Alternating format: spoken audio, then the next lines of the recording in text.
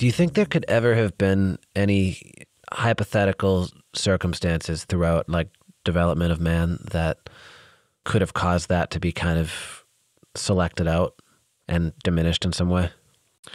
That could have caused like the monkey brain to be smaller? Yeah, just like if we had truly created a society that was stable enough and self-sustaining enough and fulfilling enough that we just did not need the survival part of our brain to be that huge. Like we truly just, it didn't factor in anymore. Because as much as, you know, we're not running from a fucking lion every day or a saber-toothed tiger or whatever nowadays, there are still situations where like that impulse still comes into play. Like we're all still threatened. There's still kind of predation that happens all the time. Like it just takes on different forms as we kind of evolve and have different technologies and different norms and things like that. But do you think like if we had created some kind of a utopia like thousands of years ago, like if the first iteration of society had worked, that we could have diminished that the way we lose our tails and things like that? And what do you think that would have looked like? Yeah, I do. And I think that right now we're just not there yet. You know, we're not at the end of human evolution right now. But like, what would it take for us to get to that point where that would even become a possibility? Well, I think that, I mean, definitely we should look further into spiral dynamics and do an episode about that. Yeah. But I think that, you know, what you're talking about is the development of community, the development of compassion, the development of safety, the development of people finding meaning in things other than just survival. Yeah. We're only a couple of thousand years into that. Yeah. You know, we're only a couple of 100 years into not having to fear for our lives in the same way that our ancestors did.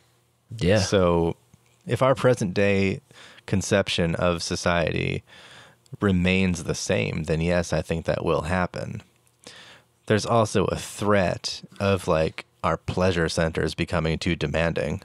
Yeah. There's also the threat of being too reliant on dopamine throughout the day and not reliant enough on real, I want to say like antagonistic stimuli that keep us striving for survival. So there's a balance there, I think. But what it looks like now is much different from what it looked like 300 years ago.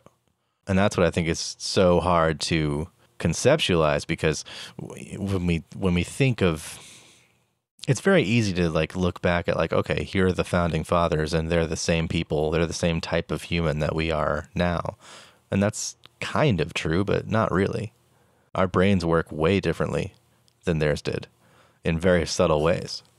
But it's hard where we've even found ways of making, you know, the monkey brain parts, they correspond to pleasurable things in our lives like ambition. Yeah. And you'd have to have generations that are like kind of inert and satisfied for long enough, right? Like it's like nuclear disarmament. Like if everybody isn't at that point, then someone else is still going to be an apex predator, and then they're going to win the evolutionary tug of war. Yeah, that's what I'm saying. We only end up at Wall-E when technology has taken care of most of our needs for us. Yeah. Ugh. I know, man. It's scary how possible that, like that part of it seems. Yeah. I guess maybe I'm even just projecting when I ask these kinds of questions, because I like it, you know, as much as this shit ravages my life. Like I don't like the anxiety. I don't like the panic. It's a constant thorn in my side every single day.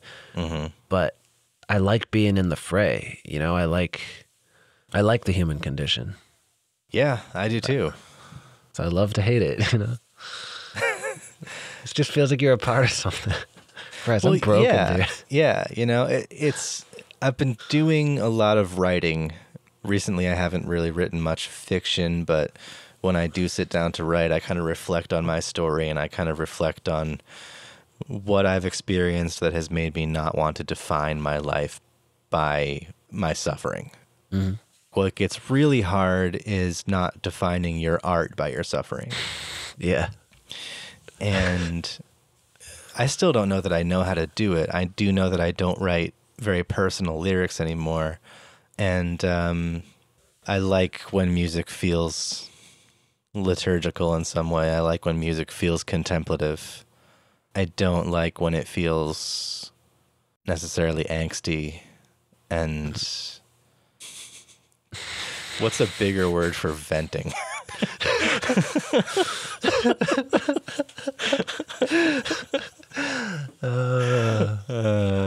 I can't think of it. But I don't like when it feels like self-involved kind of. Yeah. But yeah, a lot of what I'm trying to meditate on recently, and a lot of what I'd like to do more writing about, is how to move on from the kind of thinking that, like, I guess it's certainty and doubt again. You know, how to move on from the certainty that your suffering is the only way that you can be creative. And how to move on to a place that allows you to have faith or have hope or be optimistic, coupled with the doubt that you've actually stopped suffering, or coupled with the doubt that your identity does not depend on your downfalls. Yeah. Or does not depend on your betrayals or your fears or the ways that you've been hurt in the past, you know? That takes a tremendous amount of faith. Yeah. And it is fueled by a tremendous amount of doubt, for sure. Yeah. But what you shouldn't feel is the certainty that looking at suffering as inspiration is a good thing. Because historically, it is. Like, historically, we look at suffering as the impetus for expression. Yeah. But that's not all that needs to be expressed. Well, I think defining suffering too is kind of critical in these conversations, because like it gets a bad rap as like this holding pattern, this kind of like sexy like emo thing where you get to walk around and sulk and shit. But it's like, I don't know, I've started to realize lately that suffering is just that void and that kind of yearning. Like the kind of suffering that at least I've always written about is always, I'll put whatever mask on it that I need to like make the song work or something. Like it might be heartbreak, it might be existential pain, whatever, but like it's always just about some void that I'm yearning to fill. And there's no way in hell I'm ever going to be, if I'm still pushing that envelope that I feel for some reason that I need to push in my own, like trying to like understand myself, it will never totally be filled, you know, but it will change. And I guess, you know, like a physical analog to it would be like, I've always heard interviews with Jack White, where I think he's actually reckoning with this more recently too, but he was saying like how he deliberately makes his recording circumstances more difficult because he feels that he's being impure in some way if he's not making himself challenged at every turn.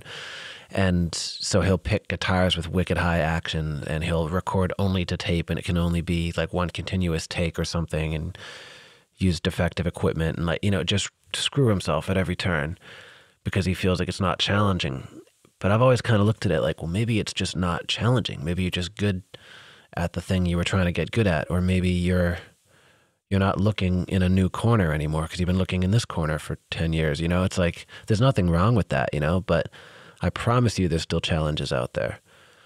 I was thinking about it actually on a run the other night. It's like if you run 3 miles every single day, you're eventually going to get in shape, and that's going to be easy and that's going to be boring. So the solution that like that mindset would tell you to do is to like, all right, like when that starts to get easy, like hit yourself in the leg with a hammer really hard in the middle of your run so it gets difficult again. The other solution is to just run 4 miles the next night. And I feel like it's the same with creativity and with even suffering. It's like, if you're not finding whatever that pain represented underneath the rock you're looking under, and flip over another rock and kind of treat that pain as what it is, which is something that you should work through and you should grow from. And that's obviously not true of all types of pain, or things like trauma, for example, or, you know, they're more involuntary. But as far as that kind of wandering pain, that tends to be attributed to like inspiration in like an artistic way. That's always out there. Well, you said suffering as a holding pattern, which reminded me of some conversations we've had about nihilism. Yeah. And whether nihilism is a holding pattern or is it like a way of life. I think those two are the same thing. You know, I was reading recently that nihilism is never supposed to be it's a holding pattern because it's the beginning. It's not a conclusion. Yeah. Nihilism is never a conclusion because nihilism seen as a conclusion is too easy. Yeah, exactly. You know? And it's supposed to be hard to work your way from nihilism to finding meaning. And there are like some theories that, you know, nihilism is healthy because, you know, then you have to come to terms with nothing. Then you have to be comfortable with nothing. Yeah. But that still feels like a holding pattern to me, you know? So in the same way, suffering should be the beginning. Suffering should be where you start, which kind of seems like a counterintuitive thing to say because it also starts from something. But suffering should be where you start in that you work your way out of it and you find meaning in it. And then you can share that meaning with people. You can discover empathy in other people's experiences. You can discover empathy in other people's art. And then from the point of view of the artist, then you can make it your goal to cultivate that empathy yourself. Yeah. From the point of view of not the artist, just somebody who happens to be suffering, that's not how you define yourself, and that's not how you define your philosophical perspectives. You know, that's the impetus where you start looking for other philosophical perspectives that help you cope with the suffering. And then eventually it's no longer suffering. Eventually you perceive joy in the knowledge that other people suffer as well. Yeah. That's a beautiful thing. And that's like you're harnessing some of those survival instincts and some of those very human traits.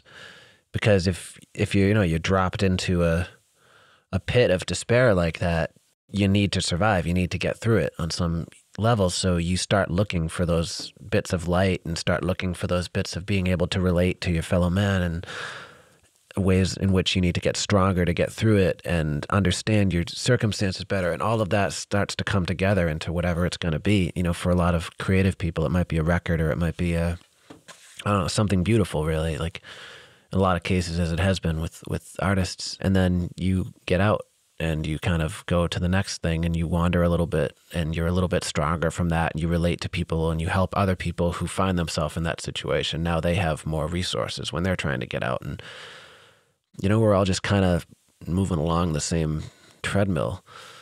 So it's like, that's why I don't think suffering is an inherently bad thing. It's an unpleasant thing, but it's natural to find yourself in circumstances where you're kind of off the reservation a little bit and you're freaked out and you're hurt and you're alone. And yeah, you might objectively be those things, but then that other thing starts to kick in and you start making it make sense. And that's the coolest part of it. And that's the way to make it useful. Yeah. And I think it's important to mention that when we speak of suffering, we're kind of talking about it in like the Buddhist sense and not in the third world country sense. Yeah, for sure. Yeah. Oh God. Yep.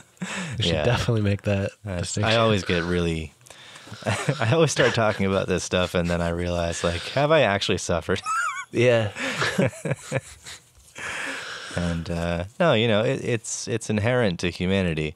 And we're talking about that which is inherent and not that which is imposed.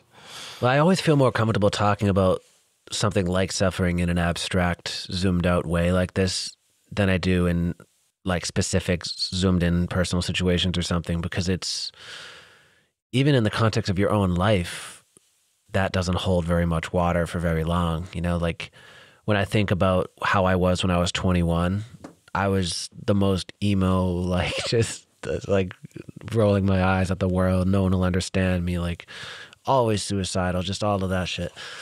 And it was genuine, you know, I wasn't like full of it. That was truly how I felt. It was horrible. And now I think back, I'm like, that seemed romantic in comparison to what I feel now. Like that, I feel like that was some sort of beautiful tragedy as opposed to just this boring tragedy. But it doesn't make it any less valid, you know? And that's such a slippery slope to be thinking, oh, well, I didn't understand suffering then, and I don't understand suffering now, and so-and-so's is worse. Because, I mean, some people are in way worse situations, and that goes on up and down the ladder, you know? But it's like just kind of treating it for what it is, like realizing, like, in that moment, I felt this way. Like, I wonder what that meant. And that's the context I've felt more comfortable with lately, is just being curious about it in that way. Because even in the third world contexts, it still goes up and down that ladder. It's just that I don't remotely have the tools or the context to discuss those things in any sort of a dignified way. I have absolutely no experience with that, and I'd be doing a disservice trying to pretend like I know. Yeah, nor do I have any experience with that. What's interesting is that, like, people who are suffering currently in third world countries are very unlikely to suffer ever in first world ways. You know, like, our human condition is different. Like, there is a Western human condition. You know what I mean? Yeah, for sure. It's almost like the Western human condition is a result of having been conditioned to desire in a certain way. Yeah. It's almost like we're conditioned to desire entitlement. And I think that's where that suffering, or where that, like, nihilism comes from. You know, like, the first step into that suffering is no one is entitled to anything, but I'm for some reason on a lower rung. Yeah. You know? Yeah. Why can't I have nice things? You know, that kind of thinking. The must be nice mentality. But I think that is just the beginning, because then you're responsible for cultivation.